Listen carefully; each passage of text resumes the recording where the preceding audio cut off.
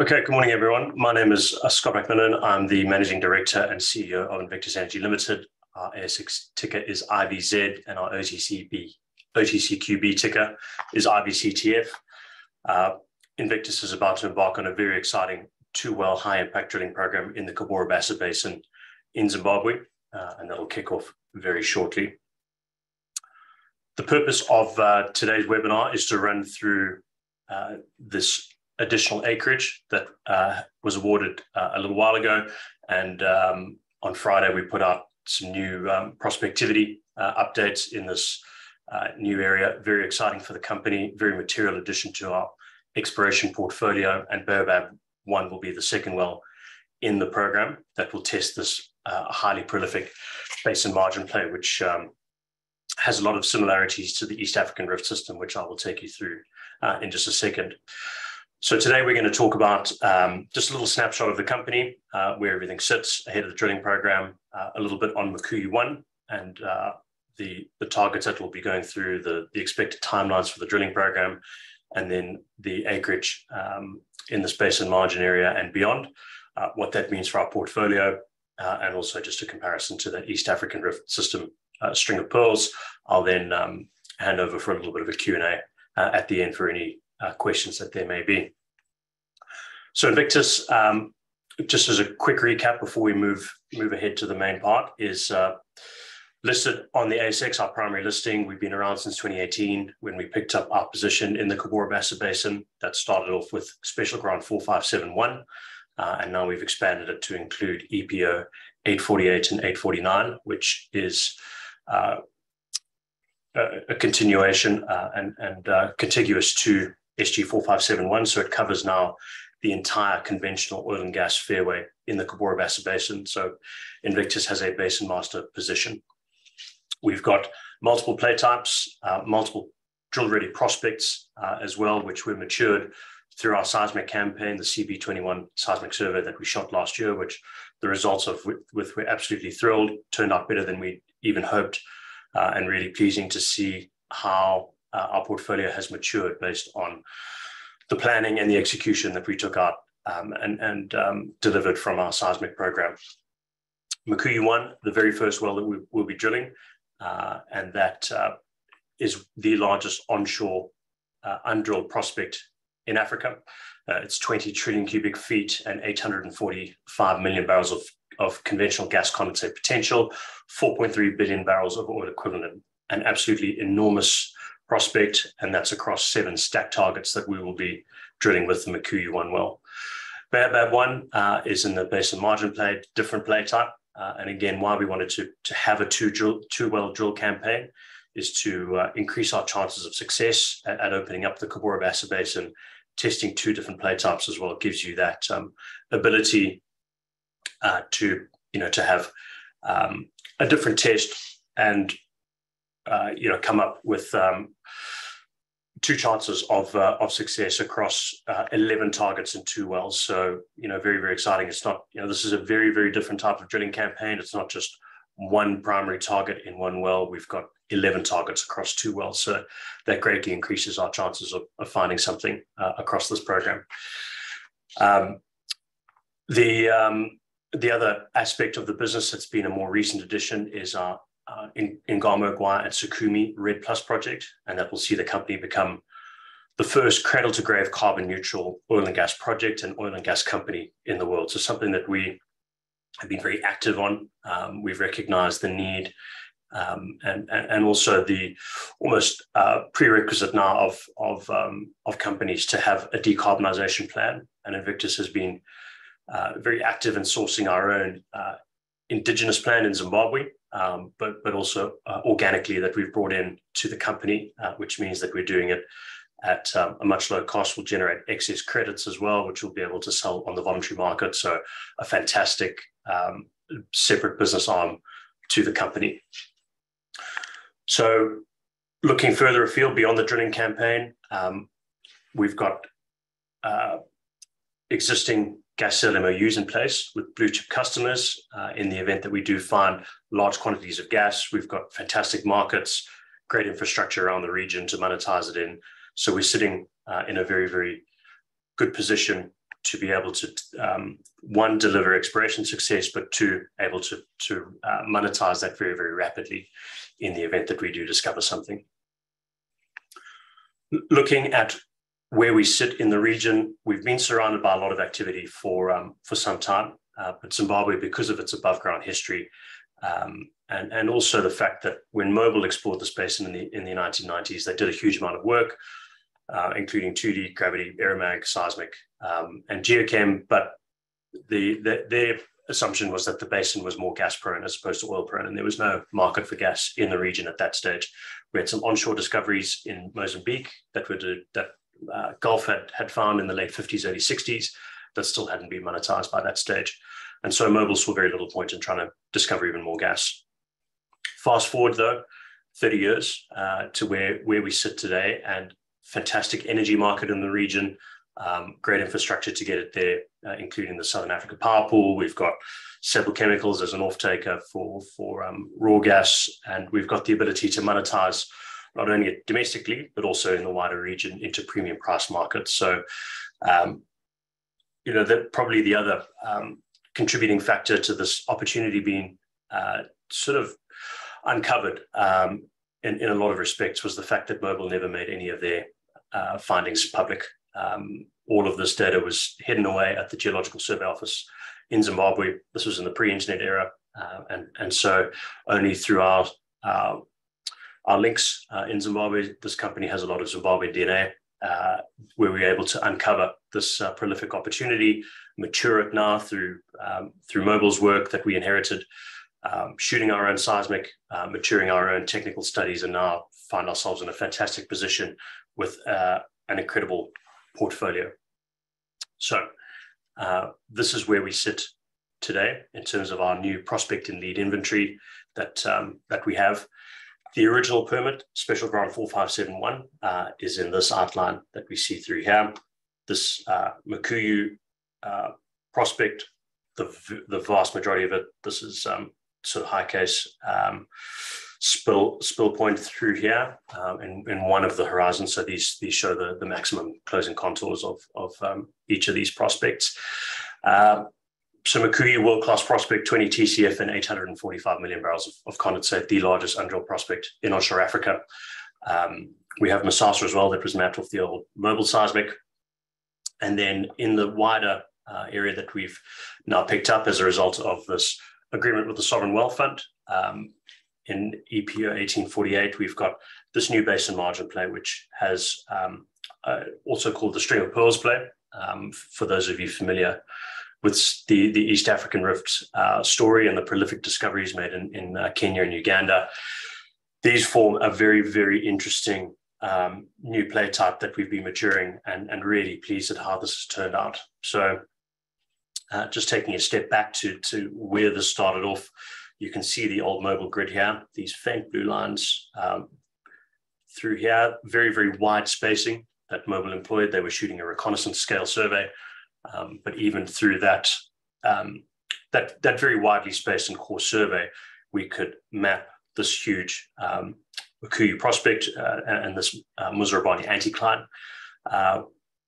Of the paper sections that Mobil were looking at, though, and when Invictus first started working off of these Basin Margin plays weren't really evident. Looking back now, knowing what we know, you can probably just make them out if you squint, looking at the big paper seismic sections that were left behind at the Geological Survey. But when we picked up the original data that was stored in the climate controlled storage room that Mobil built and left behind all of their seismic field tapes, and we reprocessed this data in 2018 and 2019, we began to see hints of this Basin Margin play. Now this is a play that wasn't really around and hadn't really been looked at when Mobil were exploring.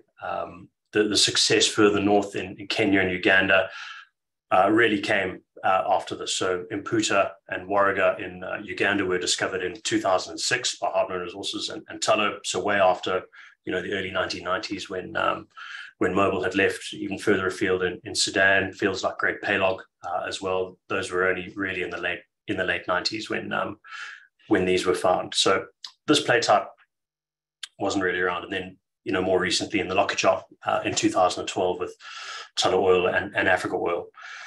So looking at this old mobile data, we can see some of their historic vintage lines through here, and we could just see hints of this, these little structures into this basin bounding fault through here. This is this basin bounding fault in gray, and it's called the string of pearls because all of these prospects sit along that the string, which is the fault, and form neatly along that basin bounding area.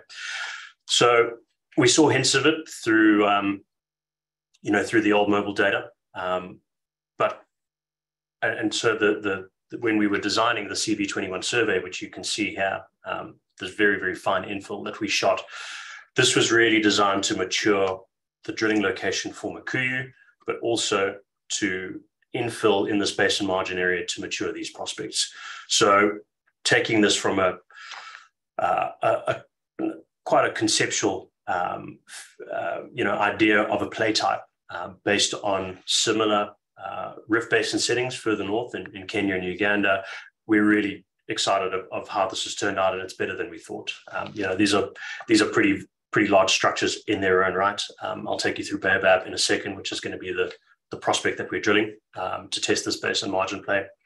So we've got great coverage over these now. They're well defined in terms of 2D, and we had the choice of sort of 3 or 4 of these, of which ones we were going to drill as the basin opener for this basin margin play.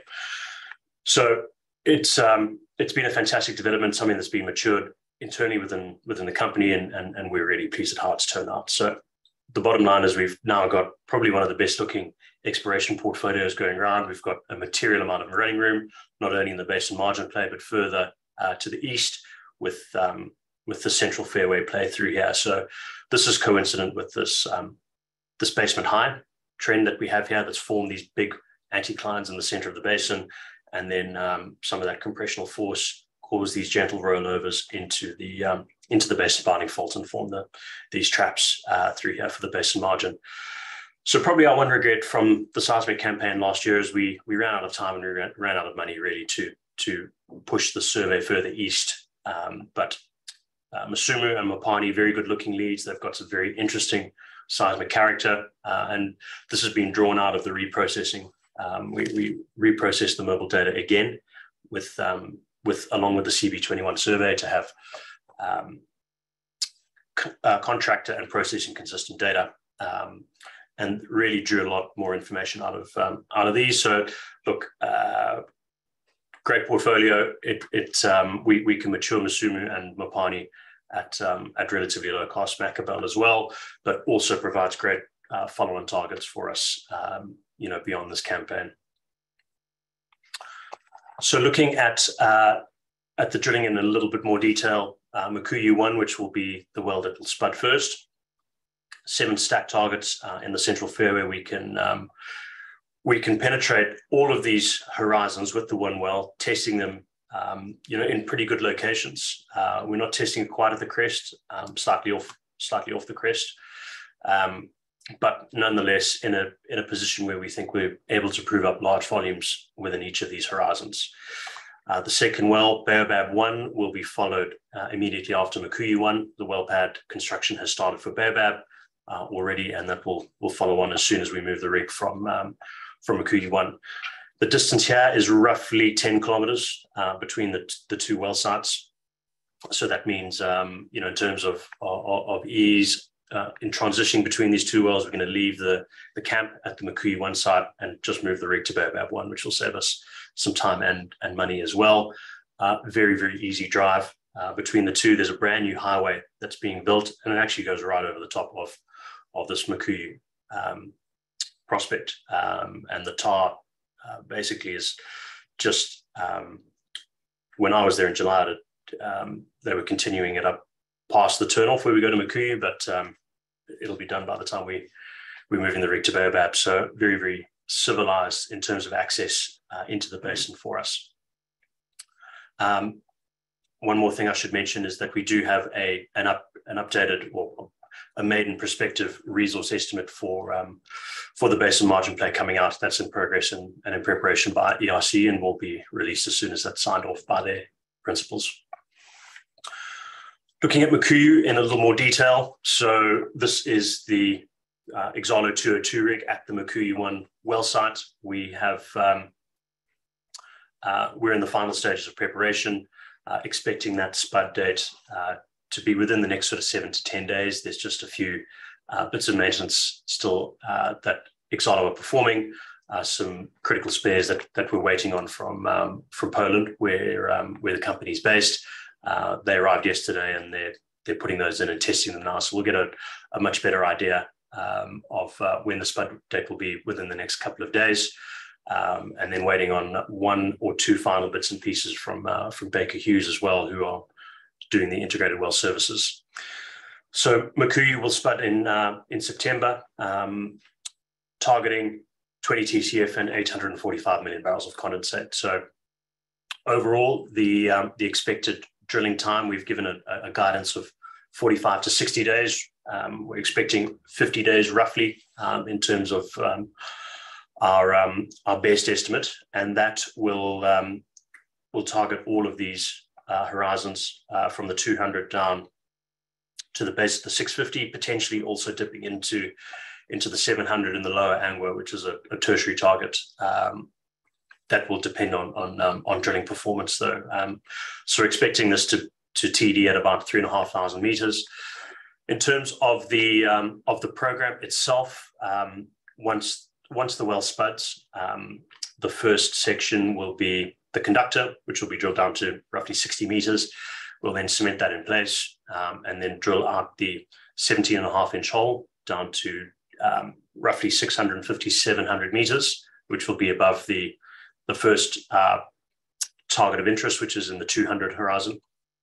And that will then run the 13 3/8-inch casing, cement that in place, and then we'll be preparing to drill our first target in the post-Dandy. We're expecting that all things going according to schedule to be within about 14 to 17 days or so that we'll drill through that first target. We'll then continue drilling, and we'll drill until the base of the forest in the 400 horizon, so roughly 2,200 odd meters, and we'll then undertake a comprehensive logging program, wireline logging. So although we do have logging while drilling tools, that will be able to get real-time information from the coarseness of that information. Your sampling rate for those sort of tools is roughly 1 to 2 meters that you sample data over, whereas wireline, very, very fine scale, around 6 centimeters of sampling rate. So much better detail.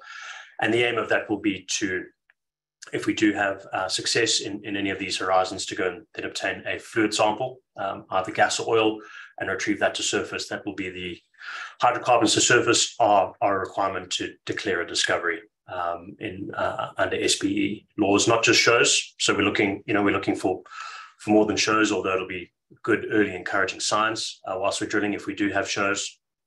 However, we need to retrieve hydrocarbon samples to the surface in order to declare a discovery. So the drilling of this section will take anywhere between 10 to 15 days to get to the base of the 400. We will then wireline log that, and that will take anywhere between 3 to 5 days, depending on how many horizons we need to sample. And so that will take us roughly to 25 to 30 days in from spud to evaluate this first whole section from the 200 through to the 400.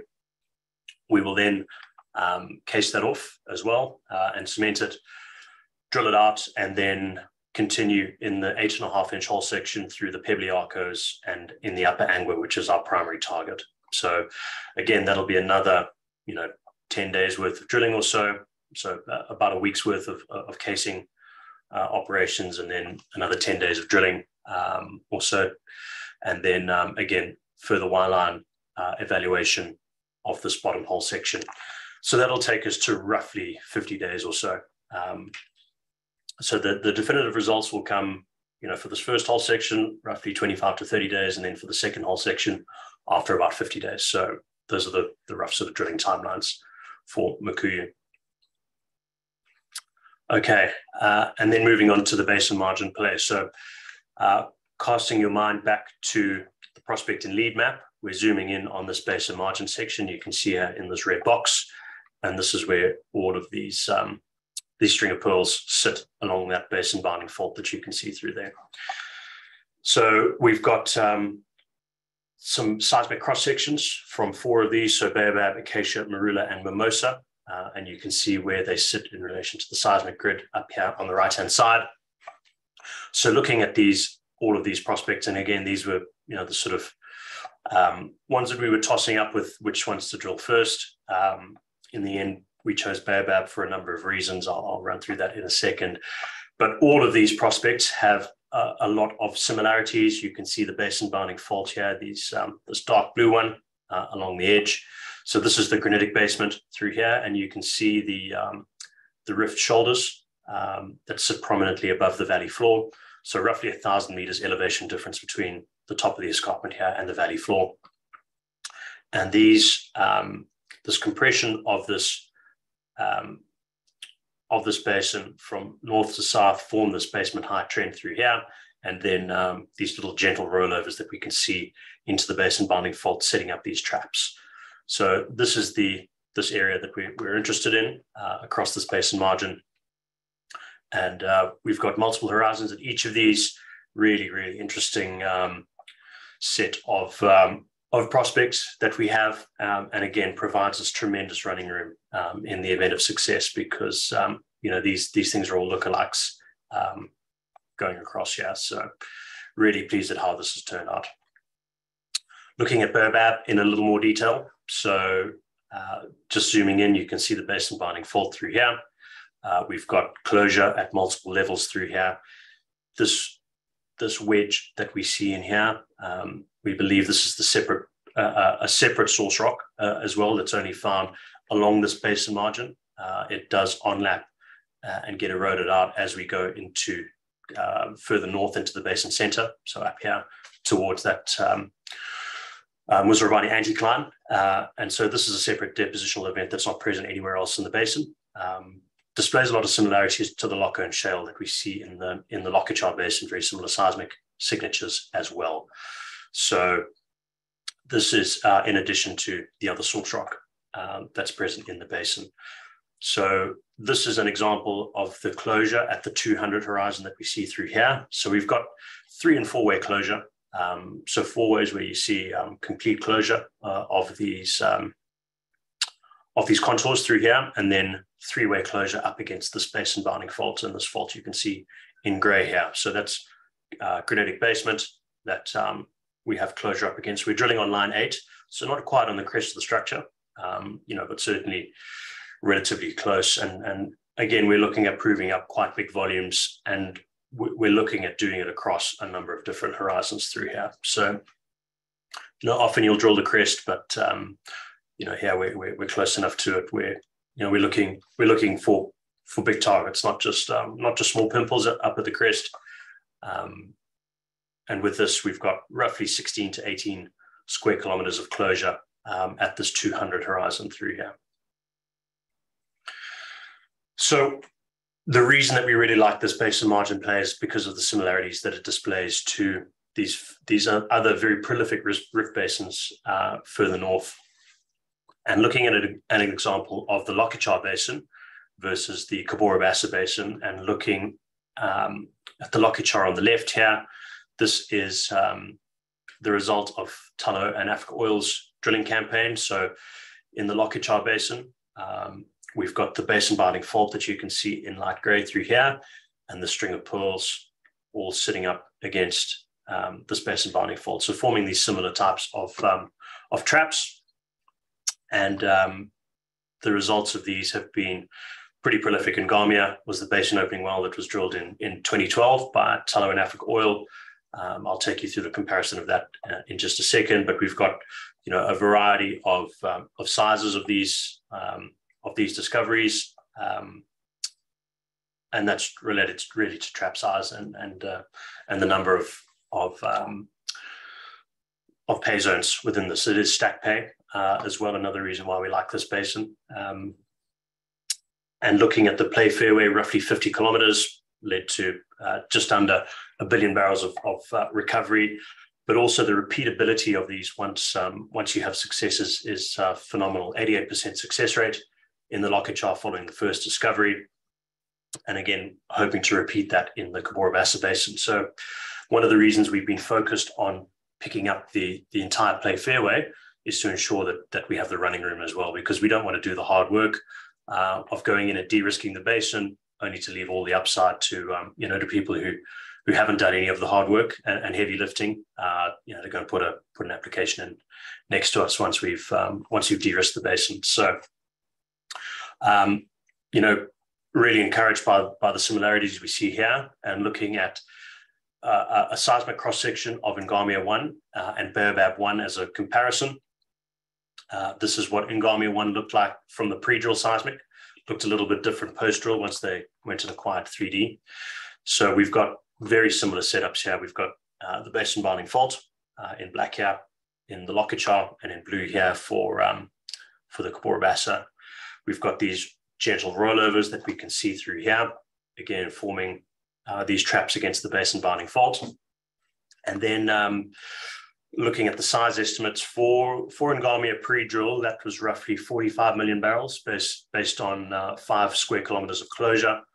Post-discovery, Africa Oil and Tullow went and shot a 3D survey. You can see this dashed black line through here along the Basin Margin area. And the structure changed a little bit. It's quite difficult to image against this Basin Margin fault. It's quite a steep dip, roughly 60 degrees, and that does cause issues with mapping the closure through here. It's just because of the sine waves bouncing off this Basin Margin fault. So once they went and shot 3D, this actually turned into a relatively large closure of 25 square kilometers, and subsequently, after a couple of appraisal wells, to this increased in size to just under 300 million barrels of oil. So, again, like the similarities between Baobab and Ngami, the fact that it's also stacked.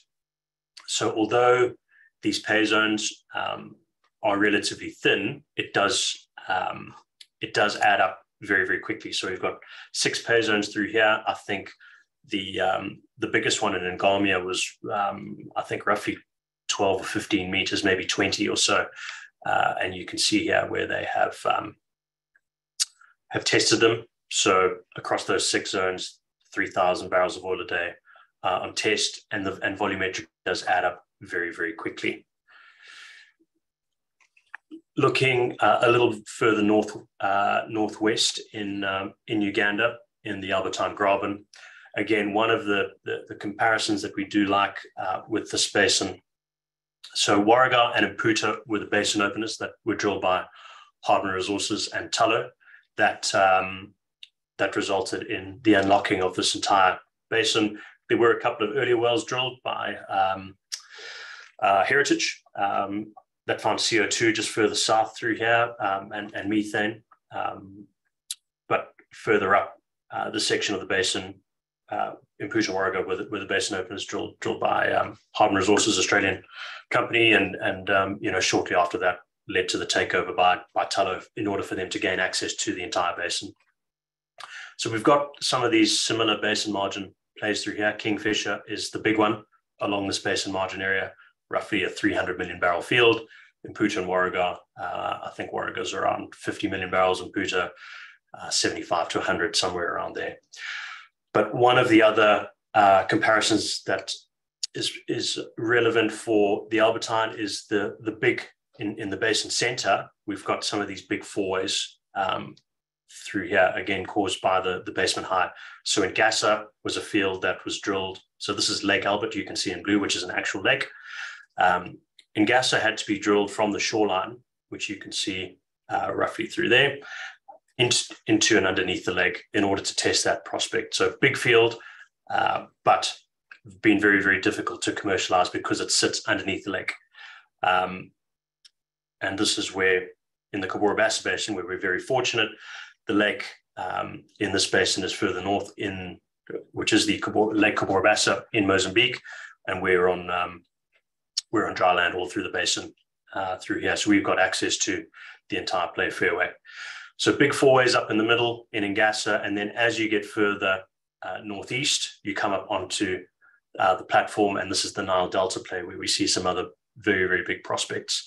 And this is probably where there's some similarities in further to the east here, where we've got these big leads, Mopani, Musumu, and a few others. So I've got no doubt that with some additional seismic through here, that these will mature into something that's, we already like the look of them just on what we can see from the old 2D, but these will certainly get better with more data and another exciting area that we can chase in the future.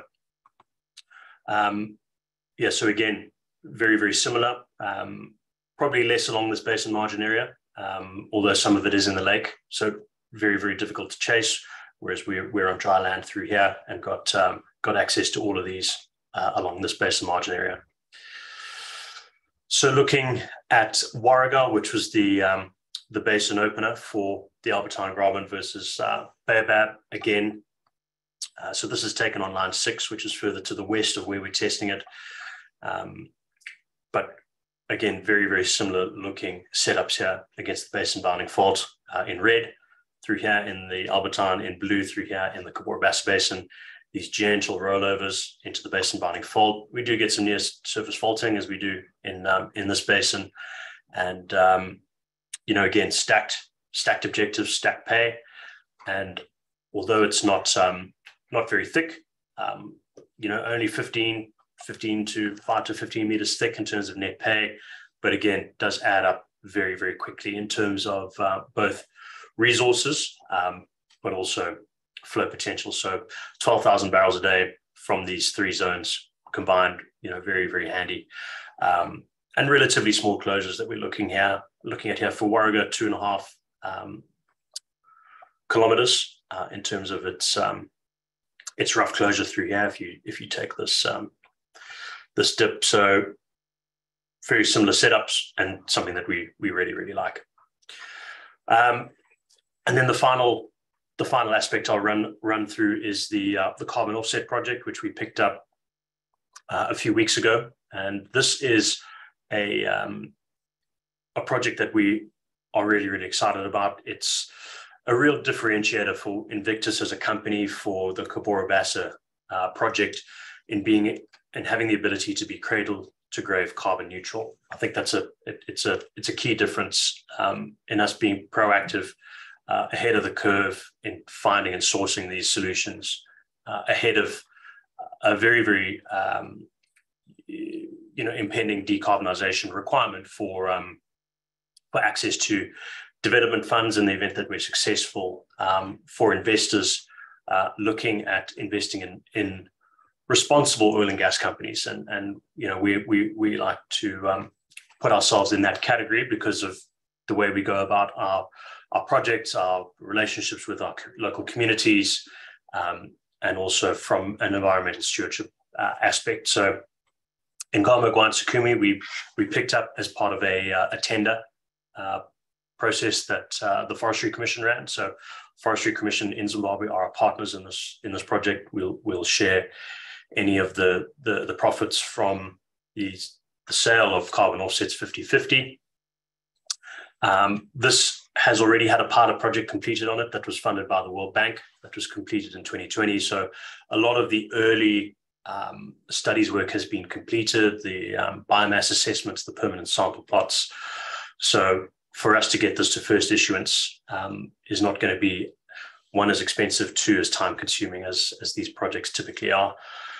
So we are estimating that this can generate greater than 30 million carbon credits over its initial 30-year life. So take that at roughly 1 million credits per year that it will generate. And that will provide us with the ability to be carbon neutral from the outset and also generate excess credits that we can sell on the voluntary carbon market. Looking forward, as the 2030 pledges come in for companies that are looking at being carbon neutral, they will be required to go into the voluntary carbon market to purchase offsets in order to make themselves carbon neutral or net zero. That means that there's going to be increased demand for carbon offsets and will translate into increased pricing. So from an Invictus perspective, generating these credits organically means it doesn't come at a cost to the company, and generating excess credits means that it's actually a fantastic separate business arm for Invictus as well. That will be a very nice little business in its own right. It's an indigenous solution. We're not offshoring the problem elsewhere. We're supporting the communities that we work in, and it's a really nice tie-up between the two. What are often seen as incompatible, environmentalism and oil and gas. This will result in us being carbon neutral, but also, if we're successful, looking at decreasing the amount of deforestation and degradation in Zimbabwe, not only from in Ngwagama and Sukumi, but also in the rest of the country through things like gas to power, where electricity shortages are driving deforestation in a lot of areas in the country, not just the ones that we're working in. So we think this is a great asset and addition to the company. But obviously the main focus coming up will be these two basin opening wells, which is going to be a very, very exciting period for the company. So to be drilling not just one but two wells to test this basin and test these very, very big prospects, world-class prospects.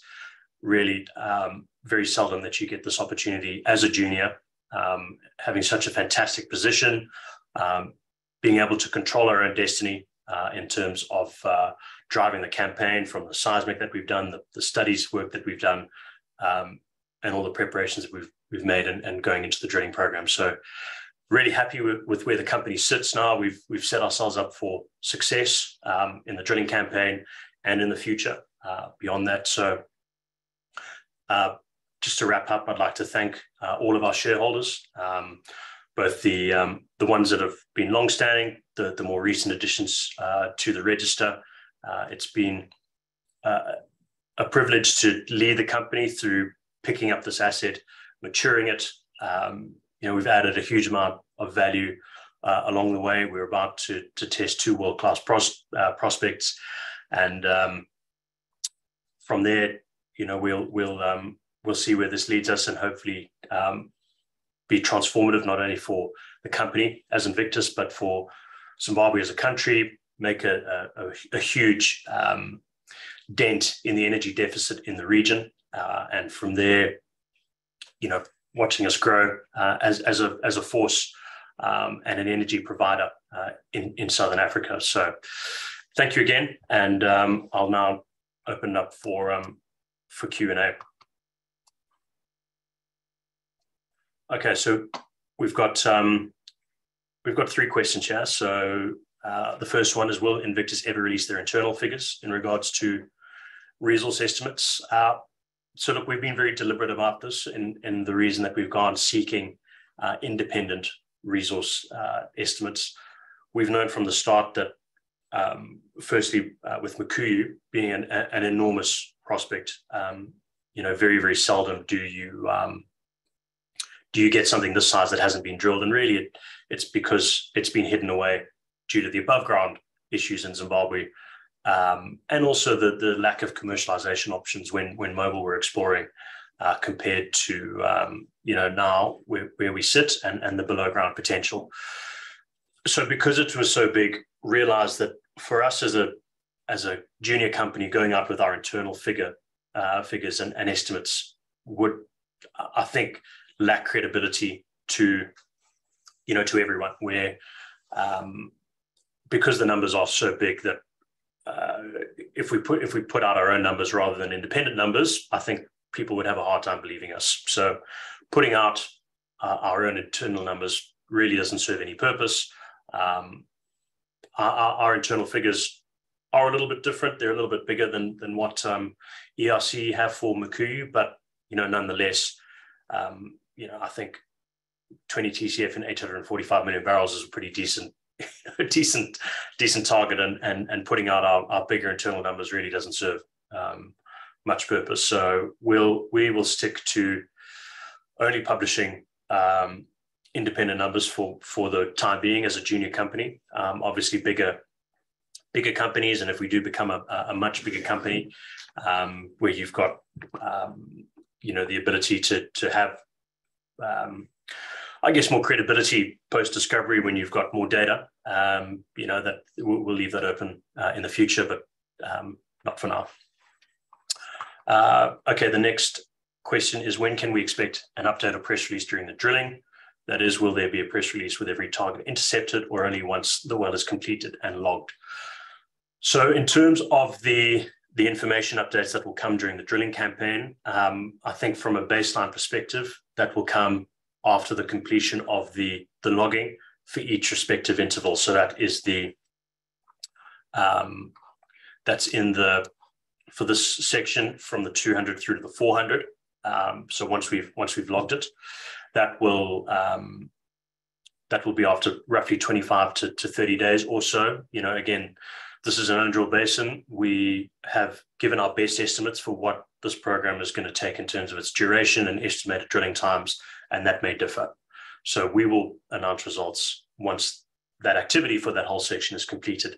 If we do have, unequivocal results, which would be, again, we're going into an undrilled basin, we're unsure of the pore pressure regime, and particularly in this 200 horizon where we have what we believe is a large amount of overpressure caused by what looks to be a 300 to 400 meter gas column across three individual sands. If we have got the mud wet wrong, we do take a kick, and we've got to circulate that out and bring it to surface and send it to the diverter. That means that you have retrieved or recovered gas to surface or oil, as the case may be, and that is the definition of a discovery. Then obviously we will put that information out because we're bound to its material. So I think take the baseline as results only once these whole sections are completed and logged, because those are the definitive results. And then unless we have something an event that we just described, then that'll be the base plan. And then again, for the second whole section, and remember the primary target is in the upper angle here, which is towards the base of the target. That'll come after roughly 50 days. Next question is, the Basin Margin have access to another source rock? Does this add to the possibility of a higher liquids to gas ratio in Baobab? Yes, we do believe so, and that is because of the age of the source rock, and also the thermal maturity of it. So this hasn't been buried as deeply as the source rock in the basin center, in the kitchen to the north of where Mukuyu is. There's a big kitchen through here that's quite deep, that is through the oil window and into the gas window. Closer along here, we're much shallower and more within the oil window. So our belief is that this is more liquid prone through here, and that'll be reflected in the resource estimates for this Basin Margin play through here. When does the drilling start? So the drilling will start once Exalo have completed all of their maintenance, and that's all be completed.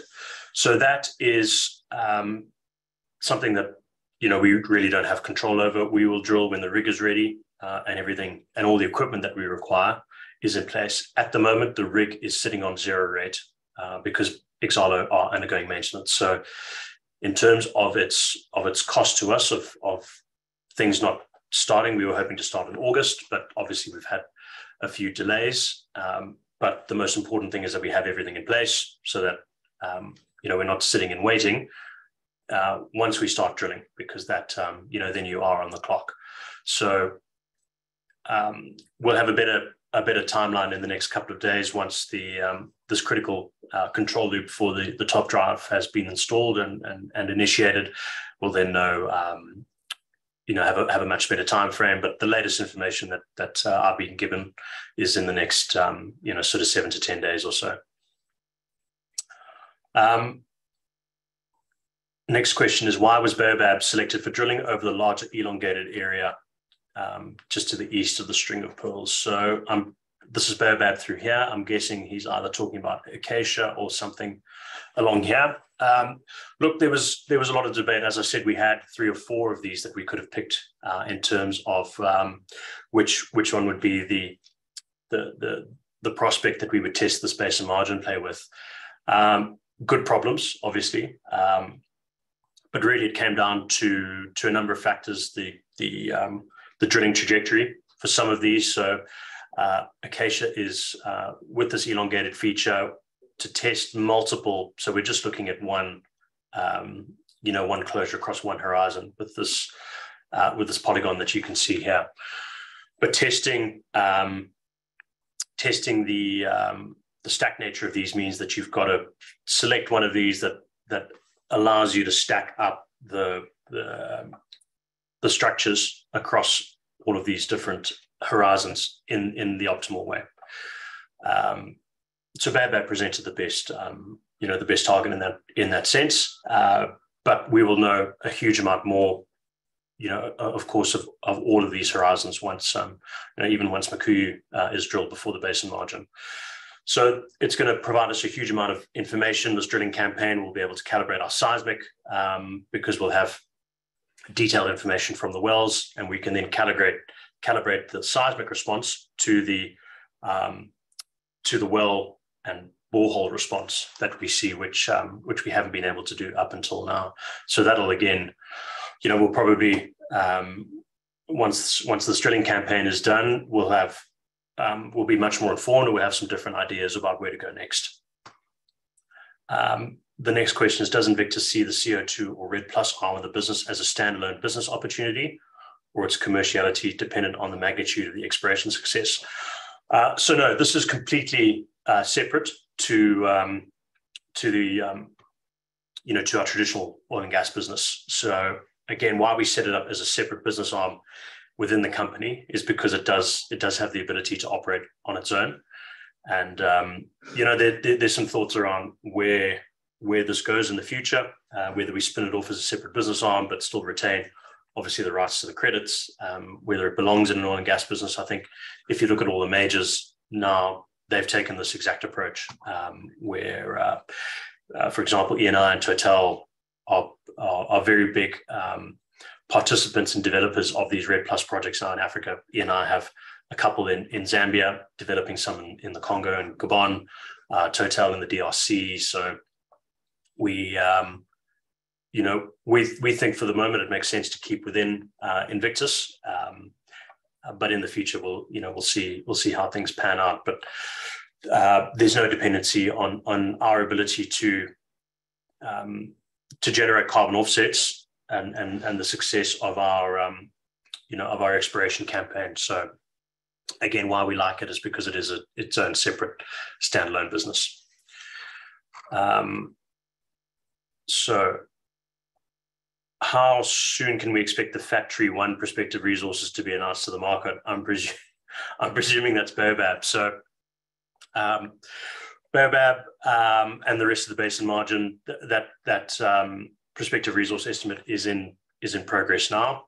Typically what the process is so I have seen draft numbers for it as of last Friday. That's now being finalized by ERCE. It then goes through their approvals process, and once that's got to go to the UK to get signed off by their principals, and once that is completed, then we'll publish it. So Baobab from a serendipity point of view, when we pick the well location on line 8 through here and where the well pad is, when Barry went out to scout it right on the corner of the pad, and whether this is by luck or by chance, it's got an enormous big baobab tree that's going to sit at the corner of the pad that we'll leave undisturbed. So good omen in that respect. Could you provide an update of the PPSA and Gazette process, please? Will delays to this impact commencement of drilling? So on the PPSA, the amendments to the Petroleum Act, which were tabled in the finance bill, so that was the midterm budget update that the Minister of Finance put to Parliament, that is in progress. the amendments to that petroleum bill will then enable the signing of the PPSA. So at the moment where it sits is that the PPSA has been finalized, but the government has wanted to do this properly and have this agreement backed by legislation. So we could sign it now, but that would mean that it's only a direct company to government agreement. It's not backed by any legislation. And that means in the future that it could be challenged by a new government that comes in, by an existing government that says, well, this isn't backed by anything. We're changing the laws. And so this agreement needs to be opened up again and redone. So we want to make sure that that doesn't occur, that everything's done properly. This has been in consultation with the Attorney General's office, with the various ministries, so that this is a stable and transparent legal and fiscal framework in the future, which will ensure that the benefits are shared equally between us and the country, over and above the sovereign wealth funds back-end right that they have into the wider acreage. So that means that it's a long-lasting agreement and everyone is on board. And then the final questions regarding share price. Look, to be honest, I think it's just to do with the placing. That's seen us fully funded.